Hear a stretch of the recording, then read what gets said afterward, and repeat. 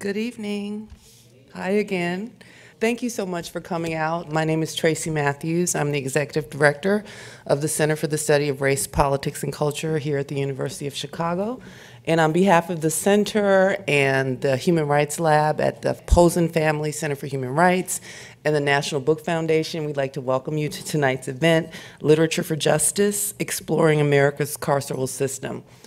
I would like to thank all the people who made this event possible, the Human Rights Lab staff, Ashley Pierce, Calvin Wilder, Ayo Idowu, Michael Fisher, Kristen Ginsky, the Center for Study of Race, Politics, and Culture staff, Marilyn Willis, Julius Jones, and Kate Liu, and of course, thank you to the National Book Foundation for reaching out to us and letting us host this program here on campus.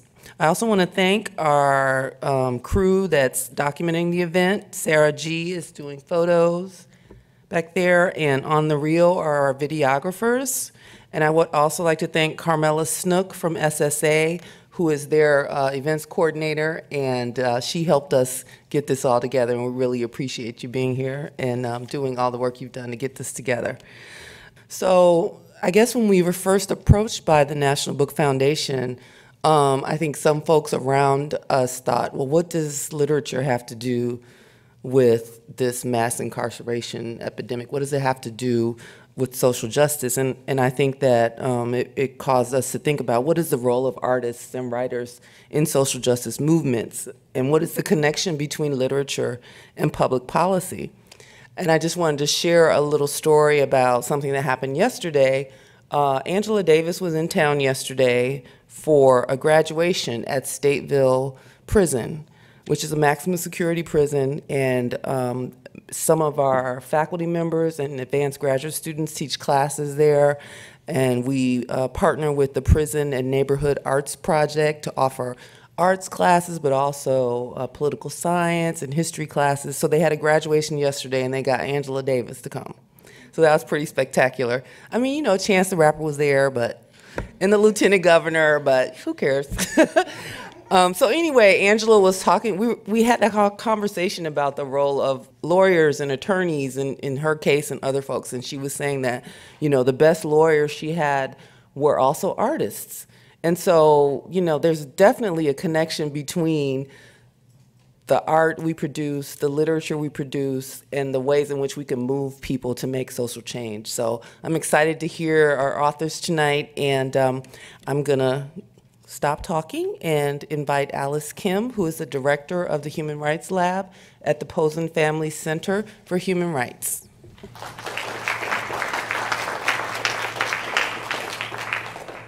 How's everyone doing?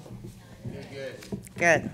I want to echo Tracy's thanks to the National Book Foundation, to everyone who helped organize tonight's program, to Gina Fedock, who is here, who saved the day and helped us get this fabulous space to hold this event tonight, and of course to Tracy and the Race Center, and all of you for being here. It's a beautiful day outside, and it's a beautiful day to talk about mass incarceration. It's an issue really that touches all of us and every single one of us, and it really is, I think, one of the most urgent, pressing issues of the day.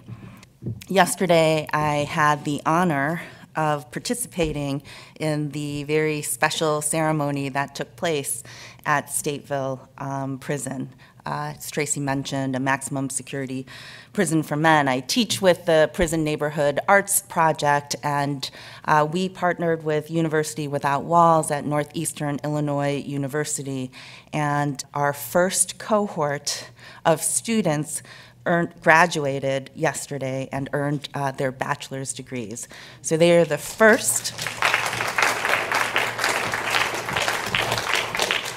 They are the first in 2 decades to earn bachelor's degrees from behind the prison wall in Illinois. So it is quite an accomplishment for them. And during those hours when we were able to celebrate their accomplishments and really celebrate all of the accomplishments that take place behind the prison wall that many of us don't know about, don't hear about. During those few hours,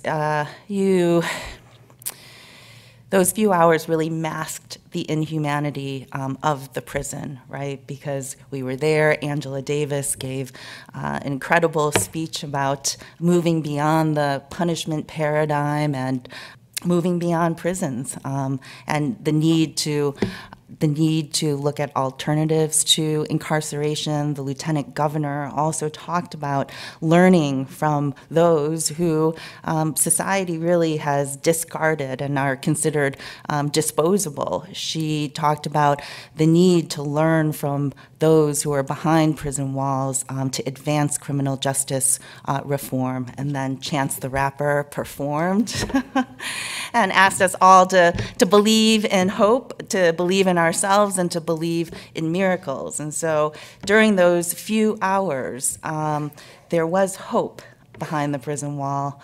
There was a sense of community, and it was a real reminder that really no one is disposable, and we have to refuse the logic of the carceral state that says that there are disposable communities. So for the men in our classes, and really for all people who are locked up, books are a lifeline to a world beyond the prison. And that's why we're so thrilled to be able to have this program tonight. And I just wanted to share the words of James Baldwin to welcome all of you and to introduce tonight's program. James Baldwin said this: "You think your pain and your heartbreak are unprecedented in the history of the world, but then you read. It was books that taught me that the things that tormented me most were the very things that connected me with all the people who were alive or who had ever been alive." So I want to thank the National Book Foundation for doing this program, this Literature for Justice program, and bringing these books all to cities all across the country. So with that, I will welcome Beth Harrison, the Deputy Director of the National Book Foundation. Thanks. Hi, everyone. Good evening. So glad to see you all. I, too, have a lot of people to thank, and it's really worth thanking people again and again, so I hope you'll bear with me. Tracy and Alice, thank you so much. Thank you to Carmela and Sid and Ashley and everyone who we corresponded with back at our office in New York and helped pull all this together. It was no small feat. We're grateful to our hosts, the University of Chicago, specifically the great teams and wonderful partners at the Human Rights Lab, Posen Family Center for Human Rights, Center for the Study of Race, Politics, and Culture, and the School of Social Service Administration. We also want to thank the Art for Justice Fund and the Rockefeller Philanthropy Advisors who gave us the opportunity to create this program, Literature for Justice, in the first place. They allowed us to engage with their mission, which is really essentially ending mass incarceration, and for us to try to have a lens on that through literature. To start, I'd like to give you just a quick overview of the National Book Foundation. Our mission is to celebrate the best literature in America, expand its audience, and ensure that books have a prominent place in American culture. I think we're most well known, if people know of us, for the National Book Awards, which will celebrate their 70th anniversary this year. But we also do a lot of educational programs around the country like this, and also things that are quite different from this. We have a program called Book Rich Environments, which is an initiative that in just 3 years will have provided 1 million free books to children and families living in public housing. We have something called National Book Foundation Presents, which is a program that brings National Book Award honored authors to universities, community colleges, libraries, and festivals across the US to read their work and meet new friends. We also have something called Book Up, which is a writer-led, essentially it's a book club for middle school students. It's after school, and it's held during the summer. And we have so many more programs, but that just gives you a little bit of a window on what we do that is beyond a book award and beyond this program here tonight. Which is all to say that all of us in our office, on our board, in our community believe books matter. We believe that books hold the power to help illuminate our world. And it's this mission that we have that leads us directly to create Literature for Justice. This program, in our minds, seeks to contextualize, humanize, and render more understandable the causes and effects of mass incarceration in the United States. This is just year one of a 3-year initiative, and we have a cohort of well-known authors who are also experts, thought leaders, and tireless advocates in this field who have come together to form what we are calling the Literature for Justice Committee. It's a very innovative name. And they are selecting the Literature for Justice reading list. So try to keep it simple and straightforward. The 5 books that were selected this year that are intended to guide the readers through the complexities of our justice system are Understanding Mass Incarceration by James Kilgore, Inside This Place, Not of It, which is edited by Robin Levy and Ayelet Waldman, A Place to Stand by Jimmy Santiago Baca, Shahid Reads His Own Poem by Reginald Dwayne Betts, and Upstate, which is a novel by Kalisha Buchanan. Did I hear some snaps? I hope so. In my world, we do a lot of poetry snaps. I love it. So again, our goal in creating this program is to really help shift public perception and understanding of mass incarceration through the power of storytelling. A lot of the books that were selected include first-person accounts, and we think that that is hugely important. Also accompanied with, the history, where we've come from, why we are, as Sergio de la Pava said to me earlier tonight, so good at this horrible thing in this country, which is incarcerating people. At the end of 3 years, we'll have 15 books that we're going to promote individually and as a whole, and we hope that they will tell, and we know that they do tell, a collective story about one of what we believe is the most critical issues of our time. So it is my pleasure, without much further ado, to introduce tonight's participants. The Literature for Justice Committee member, who is representing his fellow members tonight, Sergio de la Pava, is the author of 3 novels, A Naked Singularity, Personae, and Lost Empress. He's also a lifelong public defender and legal director at New York County Defender Services in Manhattan, where he represents indigent criminal defendants and advocates for large-scale criminal justice reform.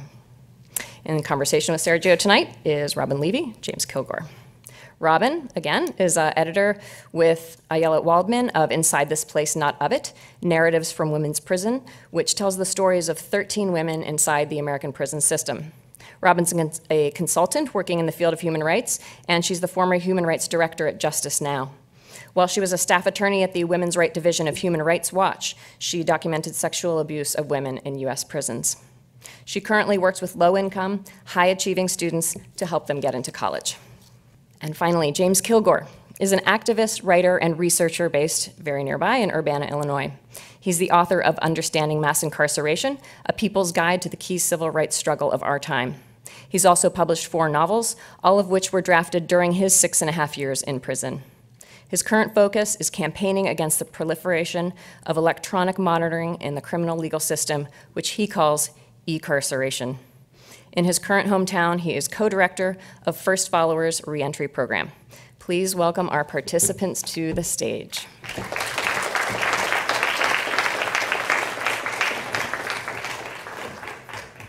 Thank you so much, and thank you everybody for coming. We really appreciate it. You know, when the National Book Foundation first approached me with this concept that we're hearing about, the Literature for Justice, I must confess that even as somebody who is very active in both worlds, I didn't quite see the connection. It wasn't the most intuitive coupling for me to think of literature and to also think of legal reform and mass incarceration. But over the course of almost the next year, I mean, I think nothing could make more sense. I think the mass incarceration program that this country has been engaged in for about 4 decades relies and continues to rely on secrecy and disinterest by the average citizen. And so books like the 5 that, that Beth mentioned and the 2 that we're talking about today by the 2 authors to my right, what they do is they lift the veil of secrecy. I want to talk about how they do that and how they do that so skillfully. But that's where I think the connection between literature, between writing, between art, and the need to engage in this civil rights struggle is most pronounced. So I'm very grateful to have been a part of this for almost a year. I'm very grateful to Robin and James for joining us today, because I think these 2 books brilliantly personify what we're talking about.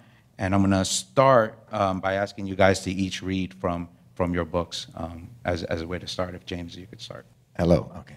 Thank you very much, Sergio, and thanks to the National Book Foundation, and to everyone who's helped put this event together and bring the attention to the issue of mass incarceration. So I like to read the inscription of this particular copy of my book because it's the one I gave to my mother.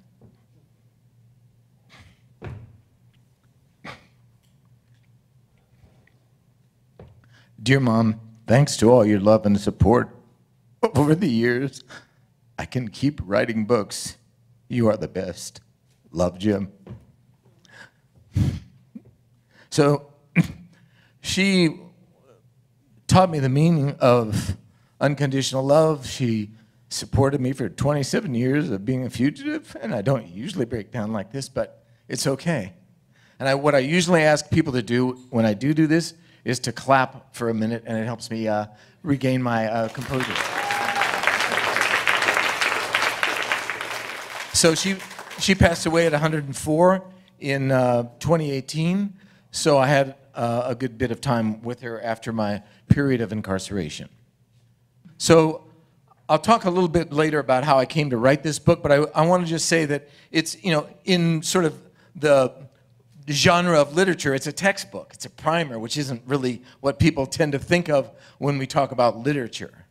But I wanted to shape this a little bit differently, so I've included a lot of voice of people who are impacted, who have experienced incarceration. So I'm going to read 2 short excerpts from those voices and then a little bit from my own conclusion.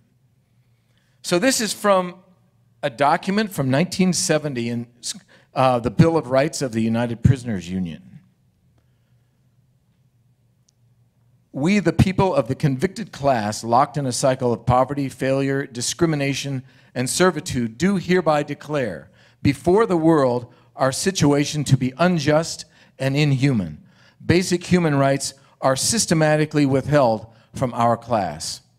We have been historically stereotyped as less than human, while in reality we possess the same needs, frailties, ambitions, and dignity indigenous to all humans. Our class has been unconstitutionally denied equal treatment under the law. We hereby assert before the tribunal of mankind that our class ought not to be subject to 1 whit more restraint, nor 1 ounce more deprivation than is essential to implementing the constructive purposes of criminal law. So that's really like the first wave of self-organization by incarcerated people. The United Prisoners Union trying to form an organization of incarcerated people, which we have seen resurrected in the recent prison labor strikes, first in the hunger strikes in California and later in the national strikes in Texas, Alabama, South Carolina, and other places. The second piece I want to read is from a young woman whose mother was incarcerated. I think it's important that we recognize that it's not just the people who are locked up that are impacted by incarceration, but it's their family members and their communities. And those stories are often forgotten, and they're usually stories of female partners, grandmothers, mothers, daughters, women who bear the burden of incarceration when the 90% of people who are incarcerated are in men's prisons. There's burdens of administration, there's burdens of emotion, there's financial burdens, and those all must be borne by the people who are left behind. So I think this is pretty powerful by Sayadina Thomas, whose mother was incarcerated. She said, "I didn't know I had rights. I thought I was worthless, somebody without a family that nobody cared for. I felt that whenever someone cared about me, I owed them my life. If somebody gave me a meal that was more than top ramen, I thought they had done me a favor. I didn't want to accept help because I felt I'd owed a debt I couldn't pay, not realizing that care was my right as a child." So I think that's pretty strong. And I mean, from my own experience of my children who had much more support than a lot of children of incarcerated people, still the trauma was very real. So this is the last couple paragraphs of my book, my text. Mark Maurer, director of the Sentencing Project, estimated in 2014 that if the rate of decrease in the prison population from 2009 to 2012, it would take 88 years to reach the per capita incarceration rate of 1980. Clearly too long. Maurer's scenario raises another question. Can mass incarceration be ended without a massive release of people from prisons and jails? Even if such a mass release did take place, when could we actually pronounce mass incarceration dead? Is Maurer's reference point, 1980, the goal? Has it ended when all the harsh sentencing laws are off the books? When racial bias has been removed from our police and court practices? When a certain number of prisons and jails have been closed down? When everyone on parole or probation is employed and adequately housed? Or is an end to mass incarceration more a spiritual or philosophical tipping point, beyond which criminal justice focuses on developing human beings and creating opportunities for communities rather than punishing criminals who are regarded as second-class citizens? Is it a moment when youth of color feel free to walk down the street without worrying about harassment or arrest, and when women or transgender folks have no fear of physical or sexual violence? For some people, mass incarceration may not end until every prison is shuttered, until the United States has become a society where even those guilty of the most harmful acts are given the opportunity for redemption and to be treated with the respect all human beings deserve. For the moment, the United States remains a long way from an end to mass incarceration. Understanding how the system works, in particular, who wins and who loses from the largest expansion of carceral facilities in human history, is an important starting point, but there is much more to be done.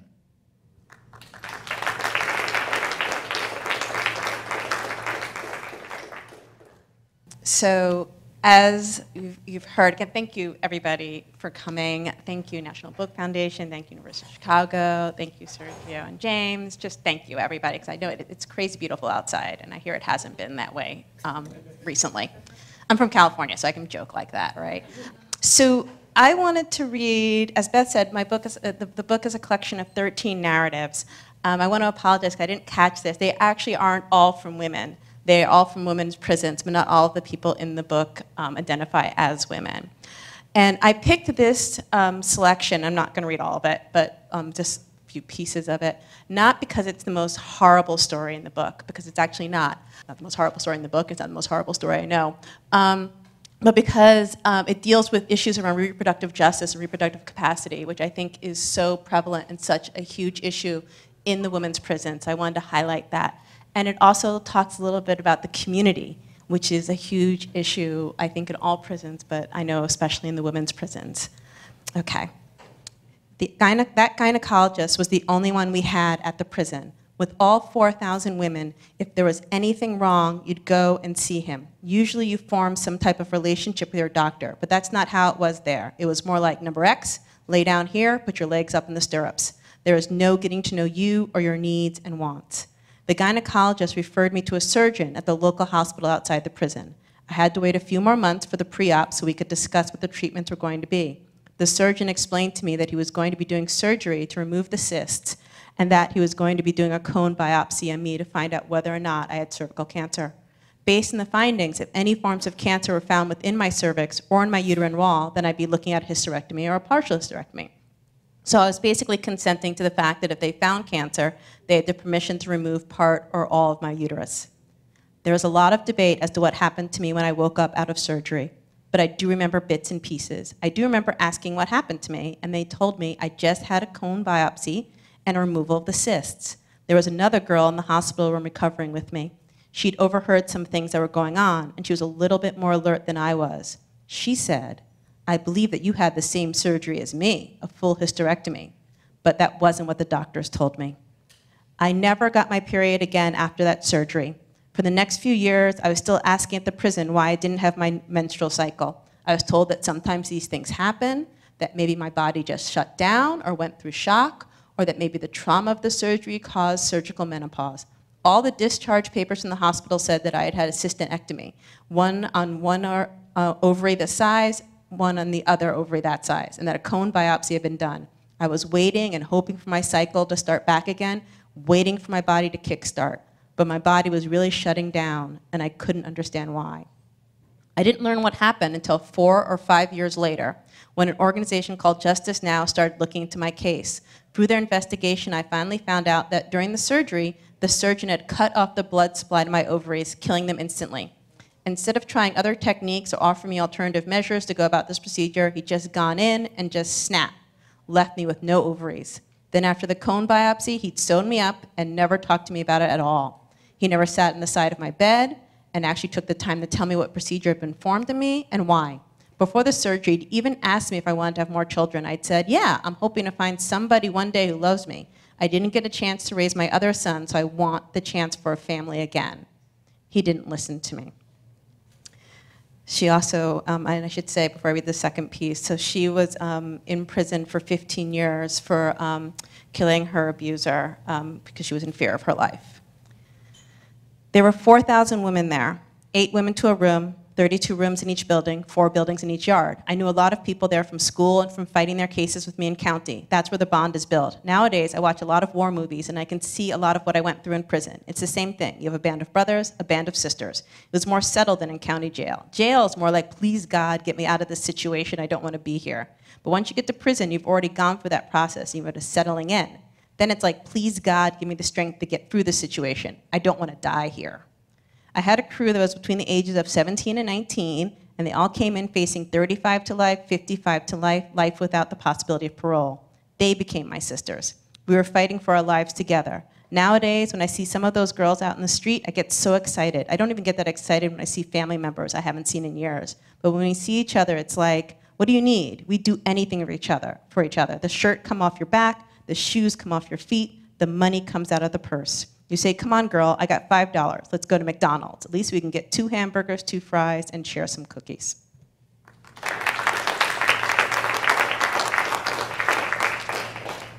James, you mentioned the book, Understanding Mass Incarceration, A People's Guide to the Key Civil Rights Struggle of Our Time. You said it was kind of like a textbook, which I think is given it short shrift because I don't remember textbooks being this compelling and skillfully done. But tell me about the original idea to proceed in this fashion, because it is a unique way of tackling the subject, and I'm just interested in the kind of the germs of thought that resulted in you deciding to proceed in this manner. Okay, well, when I was in High Desert State Prison in California, I got lots of literature because I had connections. I'd done research before. I was a reader, right? And as people said, for people in prison, books are sort of like the connection to the world outside. But so many of the books that I got, I couldn't share with most of the people, or in some cases, not even any of the people that I was locked up with, because they were too dense. They were academic. They had 112 pages of references at the end, and they had all the things that block people who didn't go through higher education from actually digesting things. And in the California prisons, there was no PNAP. There was nobody ever came into any of the prisons I was in from outside the prison to do education. Not one single solitary person. And so I thought to myself, I thought to myself when I got out, I want to write something that makes sense of this system of mass incarceration, because people are living this experience, but they don't always have the analytical tools to unpack what exactly is happening. And this was a new experience. When I came to prison, I had been in Southern Africa for 18 years before that. I had no idea about mass incarceration. And then I just saw this string of bodies coming through the gates, doing the kind of sentences you just mentioned, and we call them football numbers. And it didn't make any sense to me. So as I unpacked it, I thought, well, the people around me don't have a systematic understanding of how this works. And in order to fight back, in order to resist this, we need that systematic understanding. And we need the people inside who are directly impacted to be able to have that understanding and take it forward to organize. So I came up with this idea of writing a book. Now, I'd written a lot of popular education materials before for trade unions and for community organizations in Southern Africa. So it was kind of a method that I knew from before, but I wanted this to be in accessible language. I wanted it to present different points of view and encapsulate some of the key debates, but most of all, I wanted it to include a lot of the voices, rather than the voices of academic experts, the voices of people from inside prison and their family members and people who advocated for them. So that's kind of the genesis of that, yeah. It's absolutely brilliant, and I think it should be, and if it is already, but it should continue to be kind of a foundational text for anybody who wants to educate themselves on what's truly going on in this country as it comes to its crime and punishment. Robin, Inside This Place, Not of It, is also, I think, unique in the dignity that it affords to the writers that are in this book. And I'm also curious, I think that was a brilliant insight to see the storytelling to the people who have directly experienced it, who probably, my guess, for the first time in their lives were feeling like they were being heard. So tell us about the genesis of proceeding in this fashion, which I think is also a unique way of tackling. Well, I think definitely part of it is, and one thing I want to give a shout out to Voice of Witness, because this book is a series of Voice of Witness, and they are built upon doing oral narratives, which is really, really powerful. The reason why Ayala and I sought out Voice of Witness and said, please, you have to do this book, is that, and I want to mention a little bit, because I know there's maybe some human rights activists in the room. As a human rights attorney, I spend a lot of time focusing on the abuse that occurred. And you talk about what is the specific abuse, and you talk about that abuse, and you spend a lot of time on the abuse. What we really wanted to do in this process was to, and Sergio alluded to it, the invisibility of what's going on inside prisons. The number of people in women's prisons has skyrocketed under mandatory minimums and our increased focus on criminal justice and all the process of the mass incarceration. It has increased by 8, 9, 10 times in some cases the number of folks in women's prisons. And those folks are largely invisible and largely voiceless. And so we really wanted to give the folks inside an opportunity to tell their story. And not just the story about the abuse that happened to them, but their full story, their full piece of who they are, what their life was like, what brought them inside, and in the cases when they had left, what has happened to them since they've left prison? What has happened to them in their journey? And I would say like, it was such a privilege for me to be able to do that, because I hadn't been able to really spend that time with folks inside and explore their full life spectrum. And so that's really what it came from, was really this desire to have people get a better sense of what's really going on inside prison and who are these people really, and give the folks inside a voice. Because the prisons, and we can talk about this more, spend a lot of time and energy in ensuring that we can't hear the voices of people inside. James, why don't we take a moment to define our terms? We're all throwing around the term mass incarceration. So in like 1973, for those of you who don't know, there's about 200,000 or 230,000 people incarcerated in this country. And today, and the number's pretty steadily holding at about 2.3 million. So just a wild increase. At the same time that certainly violent crime has dropped significantly. So you do this in the book. Explain to us what you think happened or that caused that sevenfold increase. Well, most people, when they think of mass incarceration, they think it's the phenomenon of locking up a lot of people. And that's part of it, but that to me, that's not what it is. It's a decision, by U.S. capitalism and the leaders of U.S. capitalism to adopt a different approach to how we solve social problems. And so how do we solve the problem of homelessness? We undertake a massive public housing program known as prison and jail building.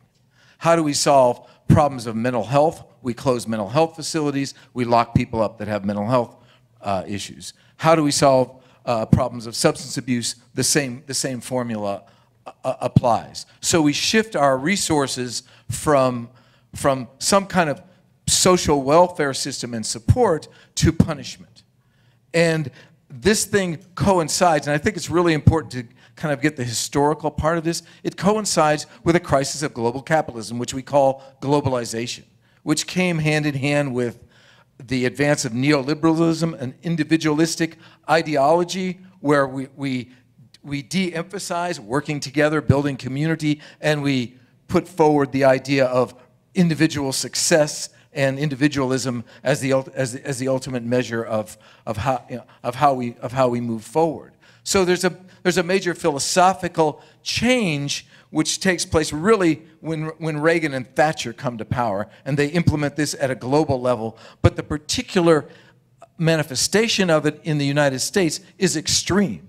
So although most European countries also have adopted some form of mass incarceration, and some Latin American countries have, no other country has taken it to the extreme that the United States has. So, and that has to do, I think, with two aspects of U.S. history. One is the excessive sort of militaristic, imperialistic kind of history, and secondly, still the legacy of slavery and settler colonialism. So we still haven't resolved those issues, and they become manifest in the decisions about who we make up, about who we lock up. So that's a long-winded explanation, but I don't think it's a simple process. And to just say it's about jails and prisons, it's not about jails and prisons. It's about what kind of a society we have, what kind of a political economy we have.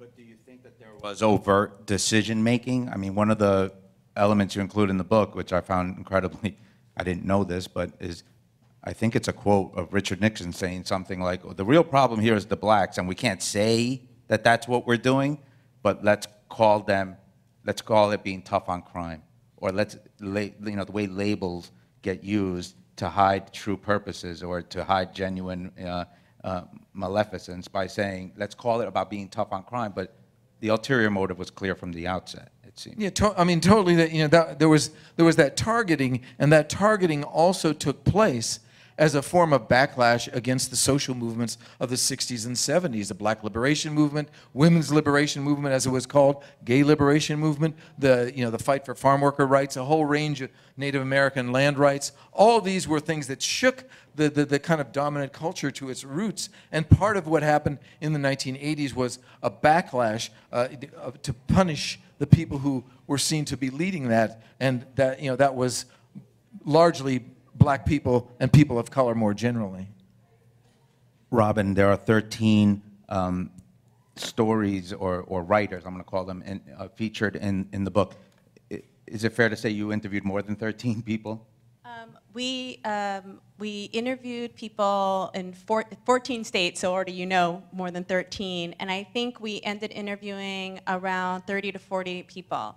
And we weren't able, obviously, to share all of the narrators' stories and have all of them included because, and this actually gets back to the difficulty of doing it. When I came into this, I thought, I go to conferences all the time and I deal with those things. I knew there was a ton of folks inside women's prisons who had compelling things to tell us. It was incredibly, incredibly hard to do this. It was between the prisons not letting us inside, or if we got into the prisons, they would not let us bring any recording equipment or any way in which to document the words that were coming out coming from the women. One story my co-editor Ayala always like to talk about is that the only thing they would let you into the California prisons was the mini disc, which is, nobody knows what that is. It's out of production, and so we had interns just trying to corner the market on eBay so that we would have enough of these mini discs, because you couldn't, once you open it, you can't use it again. So it was just this ridiculous process. And then many prisons wouldn't let us in at all, right? If you weren't an attorney, and even if they were an attorney, you couldn't come in.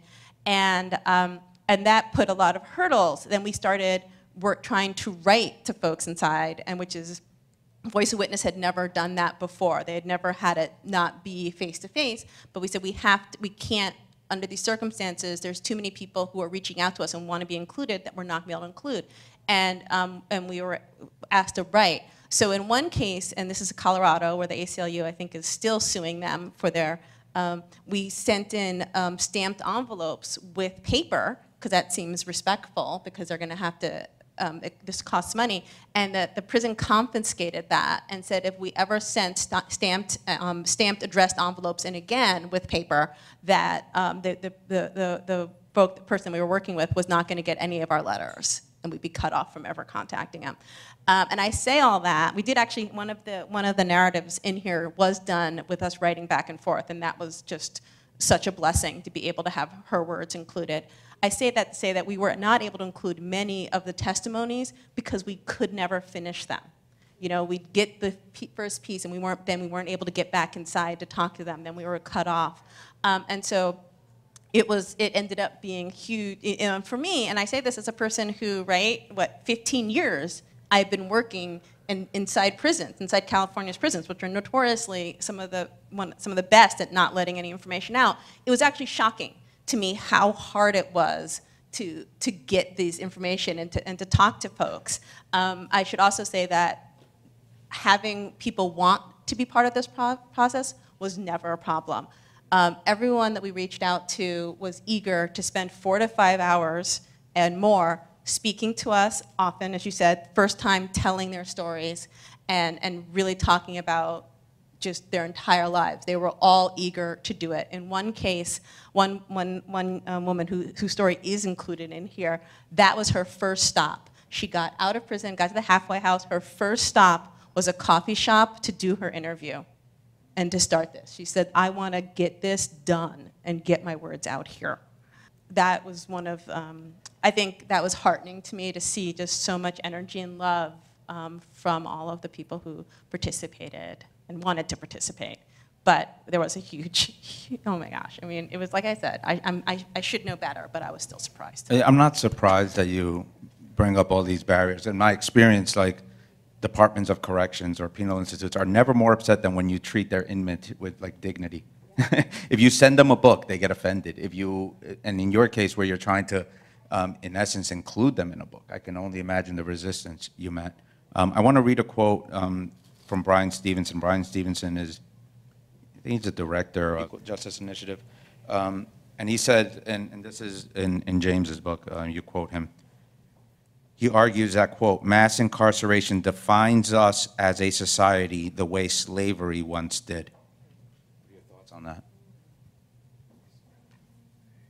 Well, I think the fact that we, as you put it earlier, we're the best in the world at incarcerating says pretty much something about how we value the population. And I think the attitude toward poor people, the criminalization of poverty is uniquely severe in the U.S., at least among the industrialized countries. And so I think, yes, it does define the U.S. And when people from outside the U.S. look at this prison system here, they're baffled.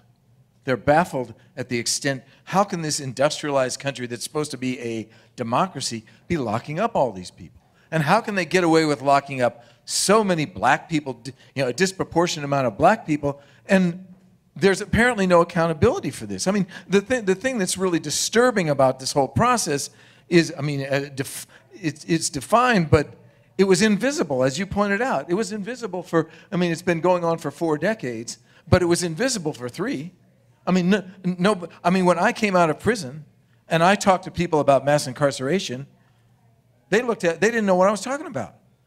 And then a few people got familiar with the term and they said, that's just James going on about that shit. He's still hung up on prison. So it took really until the early teens before we began to see an awareness of this as a phenomenon, as something that was central to the character of the United States. It was kept invisible, kept secret. It wasn't kept secret to impacted communities, but it was kept secret. I'm sure they didn't talk about mass incarceration in this institution for years and years and years, and in the University of Illinois for years and years and years. Maybe a few people, but the institution as a whole, I have to have my little rave here. I always do this when I get in these, what I call bubbles of intellectual privilege, that sit in the middle of black communities, and the people in these universities don't cross the street, because they're afraid of what they're going to find there, and they're told they're going to find things they don't want there. And even in Champaign, Illinois, we have University Avenue that runs right down Champaign and Urbana, and on one side you have the black community, and on the other side you have the university. And that's it. We have 70% black people in our jail, 13% black people in our county, and it's a global university, a world-class university. That's my rave on universities. When are universities going to take up the issue of mass incarceration, the incarceration and the poverty that exists right in their neighborhood? When are they going to take action on that? I know there's people that do that, but when is the institution itself? How much is the endowment at University of Chicago? It's $3 billion, or $2 billion, $3 billion in Illinois. They probably got a $20 billion endowment here. Where is that money going? Sorry for the rave. No, there was absolutely no attention being given to this issue, as you said, up until probably 5 years ago. When my wife and I started as public defenders in New York City, people would say to us things like, "Oh, you couldn't find another job, huh? That's a terrible thing to have to be doing." Now it's, "How can I get into your office to join this righteous cause?" Which is great, better late than never, but it's still there's still an underlying resentment. The thing that struck me, Robin, was the way that incarceration, whether mass or not, just incarceration, allows society to treat human beings as less than human.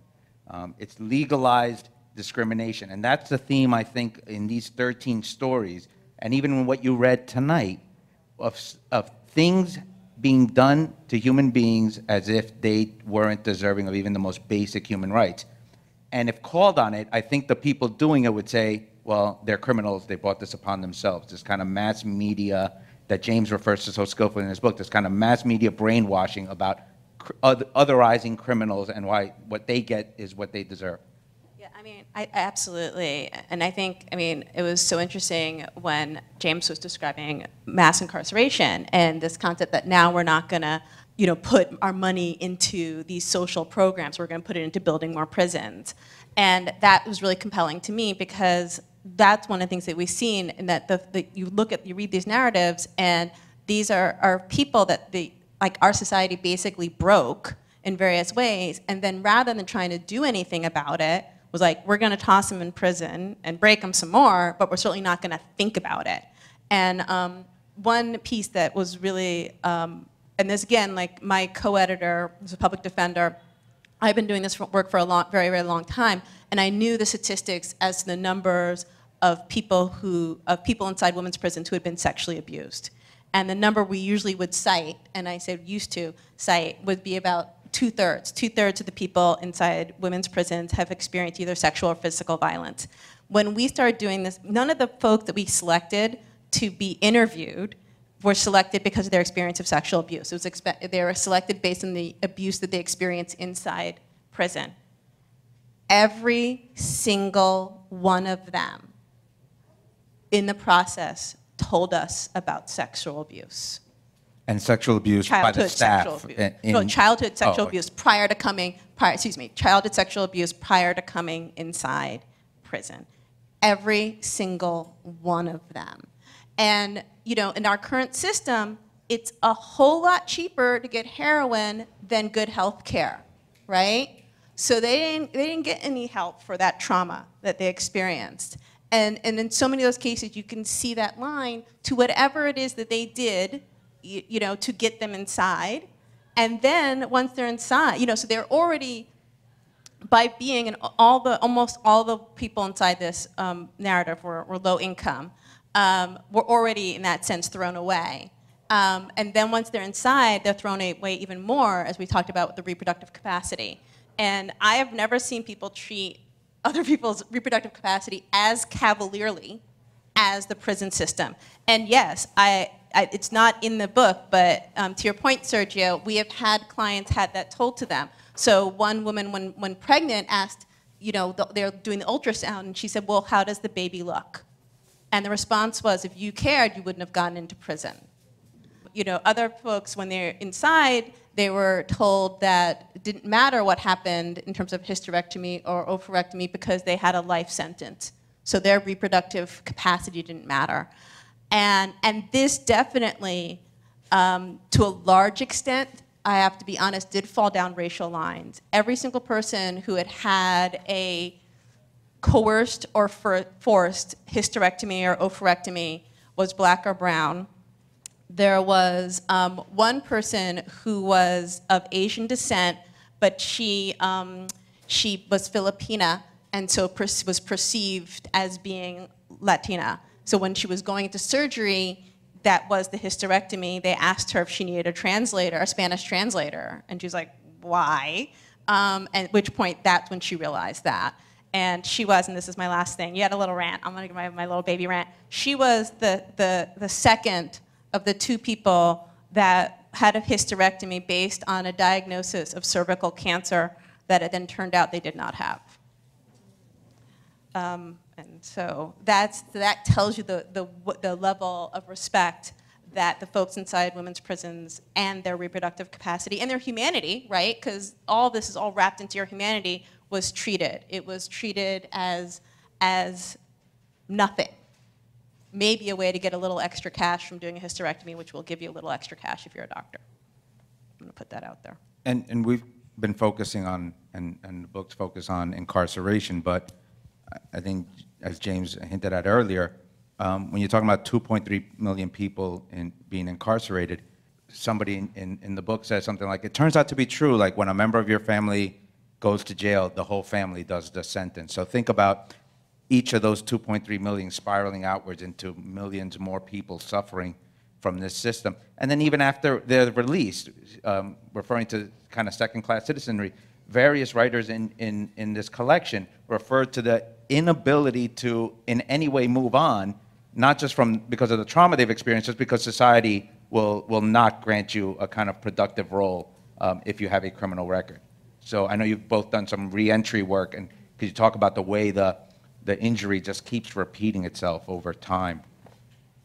Well, I think, I mean, obviously there's a lot of obstacles in people's way. I mean, having a felony conviction is kind of a permanent stigma. It impacts your ability to access employment, impacts your ability to access education, housing, and all of those things. I mean, I think I might want to just take that a little bit to some of the stuff that's happening in Illinois at the moment, and I wanted to refer to two pieces that are kind of in the political debate. I mean, one is the question of getting release for people who have life sentences. Illinois has no parole system, and so people who get a life sentence do life. So they don't even get the pleasure of being out and dealing with the challenges that people have when they're released from prison. And there's a campaign going on. I know Alice can talk about this if people want to talk to her afterwards, or we can have a conversation to establish parole in Illinois to get these people who have life sentences a way out. But for people who do come out, I want to talk about the other issue that I'm actively engaged in, and that's the question of electronic monitoring, or e-carceration. We have about 2,700 people right now in Illinois who have completed their prison sentence in Illinois, and they're now on electronic monitors. And when they're on electronic monitor, they're under house arrest. Typically, in the people that I deal with, they're only allowed out of the house 3 days a week. The rest of the time, they're just locked in the house with this technological device. And they have to get permission from their parole agent to go anywhere. And these are grown people. You know, these are people who might have done 15, 20 years in prison. These are people that might have the university degrees that they've picked up in university, in prison, and now they can't go to the store. They can't walk around the block. They can't walk their kid to school because they have this device. And I think this technology, this e-carceration, is something we have to think about, not simply because it impacts only people coming out of prison or people who are on pretrial release, but you know, you all got smartphones. You all are getting tracked. That information's all going somewhere. Who's got it? Who's got it? And what good things are they doing with that information when they get it? I can't imagine that there's many. They're trying to sell you stuff. I know that. But for people who have been in the system, when they get your data, that has a whole lot of more serious implications. So I think the electronic monitoring is but one of the obstacles. But there's so many of them, when you just carry this stigma. Now there's beginning to be a lot more awareness of this. There's a lot of campaigns around the right to vote, for example. In Florida, they passed legislation, and that's happening in other states. So there is energy to deal with this, but once again, when we look at the scale of the problem and the pace of the change, it's still a mismatch. Yeah, to jump on that, and especially because we've been talking about the use of language. When I first started doing this work, which is around like 2000, I started in like 1990. I was one of those people when you could hold this meeting in an elevator, right? Right. They used to call the issues that happened when you left prison collateral consequences. And after about 5 minutes of working on this, you're like, there's nothing collateral about these consequences. These are built in and are very intentional. And they, as you said, they encompass your access to being able to go to education, to public housing, and your access to public housing that will then, quite frankly, impact your ability to live with your family members, because if you've one member of the family who's been convicted, you could all lose your public housing, right? So that's turning families upon families. Issues about voting, we all know, and issues about what jobs you can hold. I mean, it's state by state, but it's really very comprehensive. So one thing we kind of changed it and was to post-conviction consequences, but it's a huge web of regulations that basically put you in a situation where, as many of my friends from inside will say, when you get out, basically, and these are mostly people who come from women's prisons, basically your only option is to go back to, walking the street or slinging drugs, because all the other options have been foreclosed to you. And even to just finally just say, jumping on that Florida thing, we were all so happy, right, when that passed, saying that folks who had felony convictions could vote. And then, what was it, 2 weeks ago, and the Florida legislature is like, yeah, but we're going to put all these crazy-ass restrictions on here so that really we're not giving you back the right to vote, which was, again, to that point of the intentionality of this from many of, our ruling system, that the people actually voted. I mean, that was stunning to me, to change this law, and then the legislature is like, nah. And that just really, there's just a lot of challenges in putting your life together, putting aside, everything else. Talk about that for hours. Something you said, James, about the kind of people who are trying to understand our country from the outside, just being at a loss. I have a friend who says, in this country, if you don't know the answer to a question, the answer is money. And I think you called them prison profiteers, or I hope I'm getting that right. And could you talk a little bit about the role that profit has played and continues to play in all this? Well, I mean, we refer to this sometimes as the prison industrial complex, and there's a lot of industries that make a lot of money off prisons, and I think there's a lot of industries that have become, institutionalized, and they become part of the system that keeps it going. However, I want to make a note, and that is, I think we pay way too much attention to private prisons, and particularly for anybody in Illinois to talk about private prisons. I'm sorry, we don't have any private prisons in Illinois. But I'm telling you, these prisons aren't any better than most of the private prisons. So I don't think we should necessarily think of the private prisons as a primary evil, but it's the people who are in the prison business, and most of them are state actors. But they are also making money out of this. Some people are making money out of this. Many people are getting careers out of this. I mean, the prison guards that supervised me in California, there was in I think it was 2014, there was over 4,000 of them that made over $100,000 a year.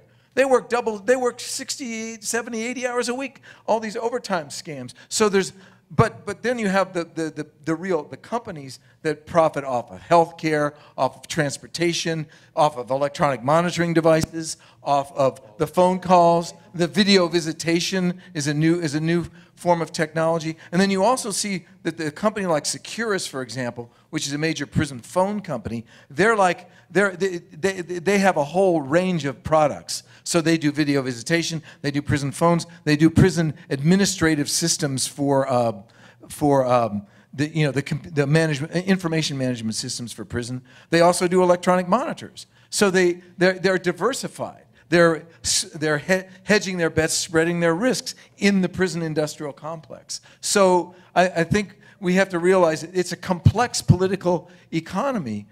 It's not just about the private prisons. I mean, don't get me wrong. I hate private prisons, and I hate George Zoley, the CEO of the Geo Group.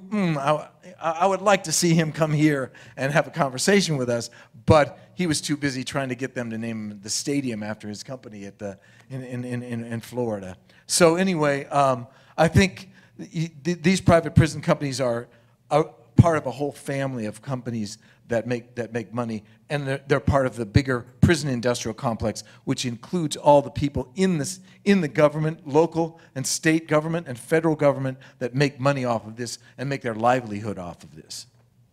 A lot of attention is given to what's called the school to prison pipeline, but it also seems like there's a poverty to prison pipeline, and I think that was certainly a theme running through the writer's accounts in your book. Absolutely. There's absolutely a poverty to prison pipeline because there are no opportunities in our neighborhoods. I mean, putting aside that there's no real educational opportunities, there's no job opportunities, and you're really dealing with this structural system that you can maybe cobble together 3 jobs at 3 different fast food restaurants, and that's the only way you can survive. And what we really saw is that so many of these folks, and I have to say, like, a lot of people who are in prison for murder did not actually kill anyone. I think people should know that. It comes as a surprise to some folks. And a lot of it's just being part of your neighborhood, answering the phone, and living your life in this neighborhood that's under the microscope of the government. And that's just going to make you much more likely to be put inside. I always just, when I was having babies way long ago, one of my friends was saying, oh, for labor, you should smoke some weed beforehand, and that'll be really helpful. I mean, first of all, I was like, what? I don't know. But I was just like, have you up and lost your mind? I'm like a woman of color. If I go in to give birth, there's like a 99.9% chance someone's going to drug test me. And that's going to be the end of that. So it's a lot of it is like the lack of opportunity, but also a lot of it is just the eye of the state is on you all the time. And that becomes an awareness of your life, just like I was like, I mean, it just never would have occurred to me to do that. I was just like, none of you people, Anyway, I'm sorry. I know we're supposed to go to Q&A, so I will no longer ramble on. I'm being told to take questions from the audience, so make them good. There's a microphone. So we've spoken a bit about Angela Davis having been here, I think, yesterday, and this is her on prison abolition from your book, James. The prison therefore functions ideologically as an abstract site into which undesirables are deposited. This is to your point, relieving us of the responsibility of thinking about the real issues affecting those communities from which prisoners are drawn in such disproportionate numbers. This is the ideological work that the prison performs. It relieves us of the responsibility of seriously engaging with the problems of our society, especially those produced by racism and increasingly global capitalism. And so she's in favor of prison abolition. Do you see that movement catching any kind of traction, or where do you see this struggle going forward the next 5 years? Because I think the last 5 years, despite my general pessimism about life, has resulted in some positive steps. Yeah, there's something happened in Washington a couple of years ago. We don't talk about that. So I think certainly amongst people who are active in these issues, the idea of prison abolition is gaining a lot of traction. That people are really seeing that it's about an ideological framework, it's about a philosophical approach to solving social problems, and that we need as Angela Davis called it, a paradigm shift. We need to be thinking in a different way. I personally don't support prison abolition. I support abolition. And abolition to me means freedom. It means restructuring the inequalities of U.S. capitalism, of which mass incarceration is a subset of that. And I think when we start thinking about, when we think about abolition, we're thinking about freedom in a much broader sense than just getting rid of prisons. Yes, we need to get rid of prisons and jails, but we have to think about how are we going to restructure the rest of the economy in a way that's much more about justice. And for those of you who are getting rid of prisons, I don't want to do that. That seems too extreme. What about Dylan Roof? What I say is this: let's not worry about Dylan Roof now. Let's struggle and let's reduce the prison population by 75%. And when we get to that point, we'll talk about Dylan Roof. And I can guarantee you, by the time we get to that point, we're living in a different country. The organization that Sherry Dwight, the narrator I read from, mentioned Justice Now is where I worked for many, many years, and that was a openly abolitionist organization. And to your point, Sergio, for many years you'd be like, you just like try to whisper it. You're like, please, abolition, let me on the podium, even though you think I'm a total crackpot. Literally. and definitely that has changed. That's been a huge sea change that you can now, I've had people saying, I'm for prison abolition, and I just like. And to give credit where it's due, I think Angela Davis mentions it for the first time in like 2004. Yeah. Okay. Yeah, absolutely. It's definitely Angela Davis has been the one, who's, there's been a lot of pieces. Then we had Ruthie Gilmore in the New York Times Magazine like 2 weeks ago. I almost fell off my chair for that too.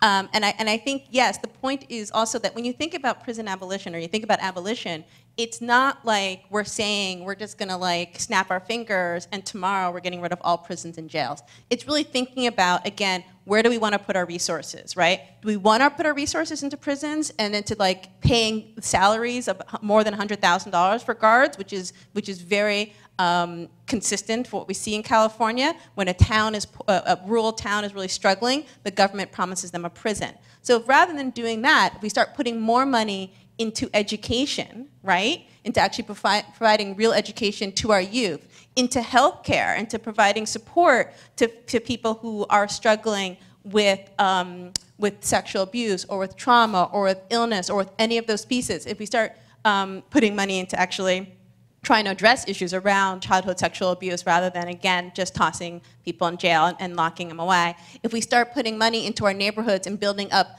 jobs and communities and local businesses and all of those pieces, then we're going to start seeing a sea change. And then putting on with that, can we stop locking people up for having mental illness? You can't imagine the number of people who are inside for that, and changing that up and putting together a real mental health system. And then the next step, if you stop incarcerating people for being addicted to drugs, right, and you actually gave them real drug rehabilitation and real support rather than throwing them away in jail, you'd see a really huge reduction. And that's not even counting locking the people around who, quite frankly, were standing in the wrong place at the wrong time and are inside. And definitely, I would say, one of the things, I should have said this when you said that, but many of the folks inside, especially women's prisons, are there for crimes of survival. Crimes of survival. And those are drug crimes, those are check forgeries, and just pieces like that. If we limited all those folks, I think we'd be at your 75%.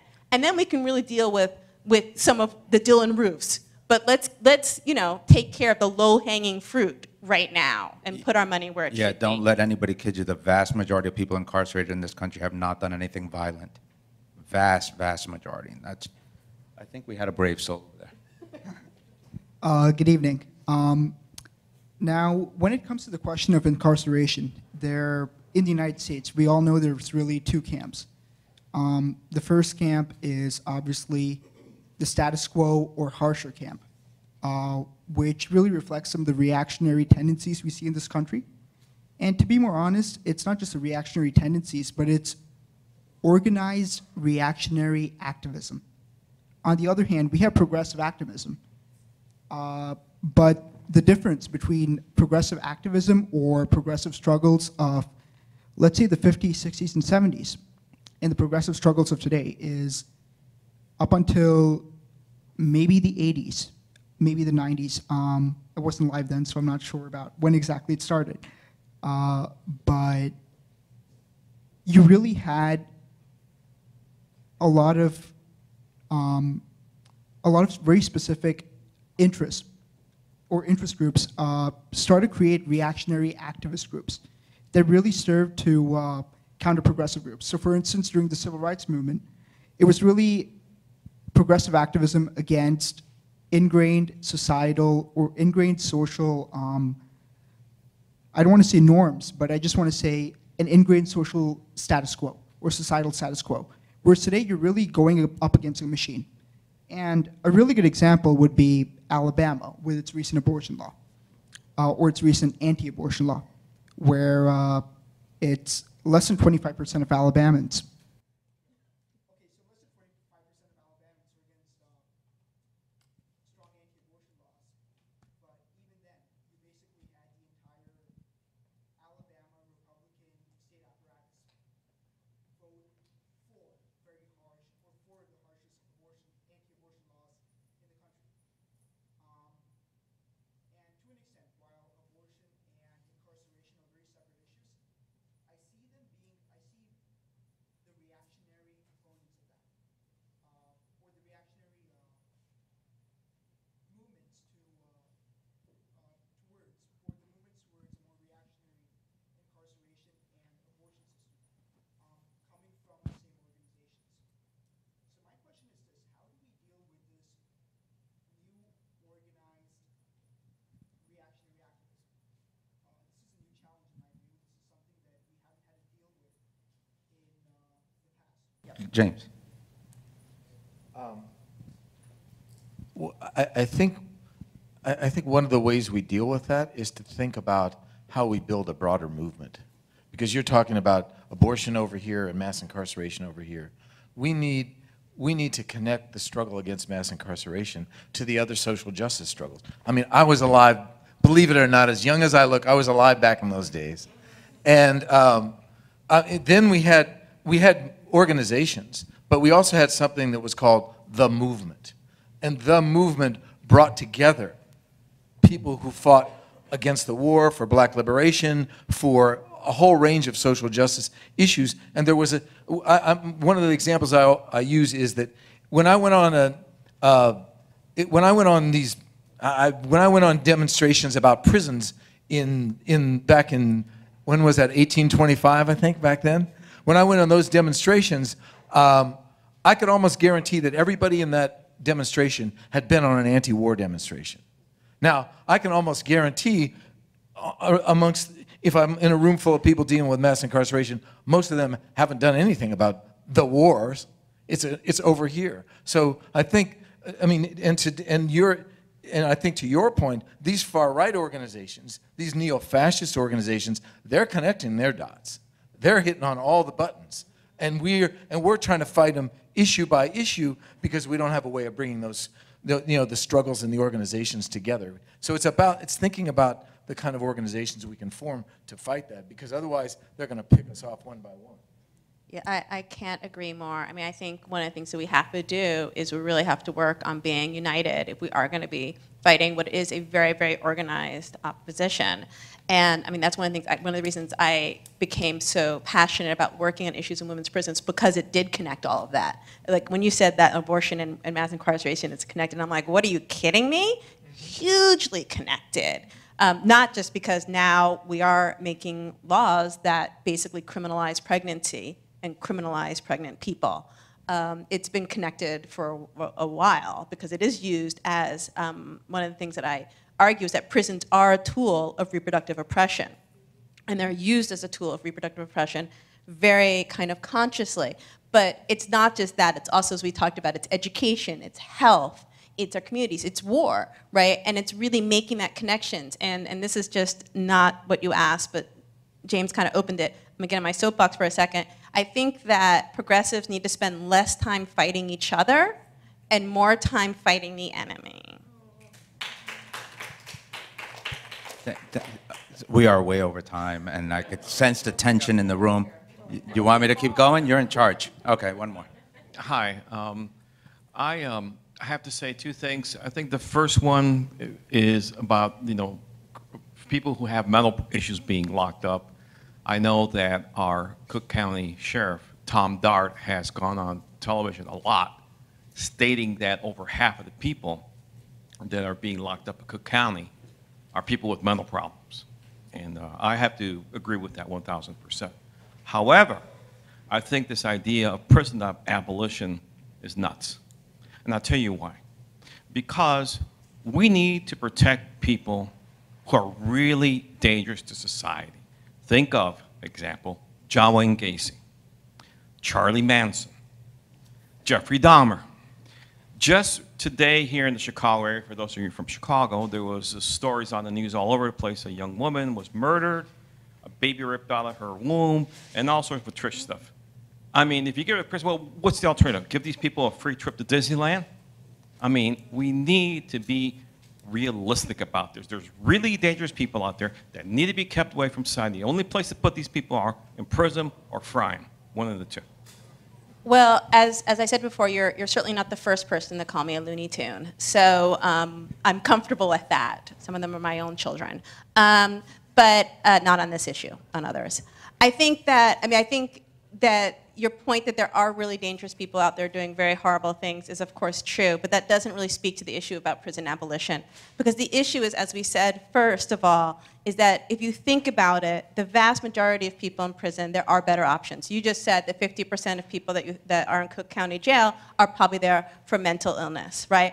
And so that's 50% that we can take care of in a different way. And then if you think about people who are there for crimes of survival, if we can really work.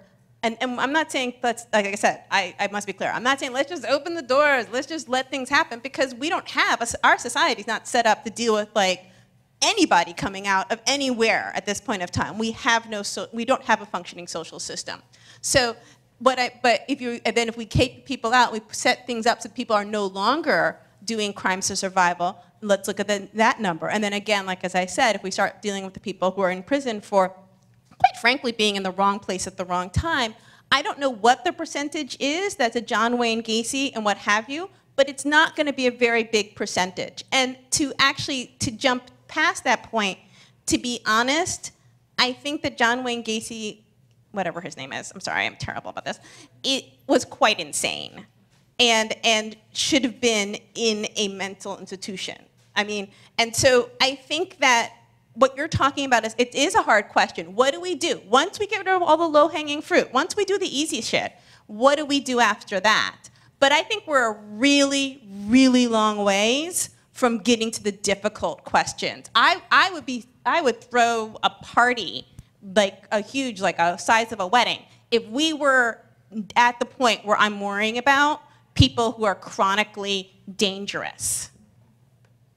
We got there. I mean, that would be a huge win for our country. I mean, I've never heard anyone who supports prison abolition say the first thing we got to do is get Dylan Roof out of prison. I mean, that's not even on the radar. What we're talking about is how do we create a society where we don't produce Dylan Roofs? I mean, look at all these, all these mass shootings and school shootings. I mean, these things are not aberrations. They're a product of a social fabric that produces these kinds of mainly young white men that are in love with guns. So we need to address some of those problems, and when we start thinking about that, we're going to start thinking about how we solve other problems in other ways, as you've elaborated. It really is. It's a philosophical shift, and I think literature, to bring it back to our home here, literature. So one of the most important things literature does for us is it gives us the capacity to imagine a future that's different, and to imagine what the past was like, not necessarily accepting that dominant narrative of the past, but it could have been very different than what we think it is. So I think we need to find ways to spark that imagination, because we are stuck in the shit here. We think that it's always been like this, and it's impossible to change. And as long as we have that attitude, it will stay like that. But for some people, it's really unacceptable to keep on like this. So let's find new ways of looking at things and build new organizations that are capable of taking on those challenges. Okay, now we really are out of time. Thanks to the University of Chicago, National Book Foundation, but mostly thanks to you two, not just for being here tonight, but for producing such important works that I think drive the conversation forward. Thanks again. Great.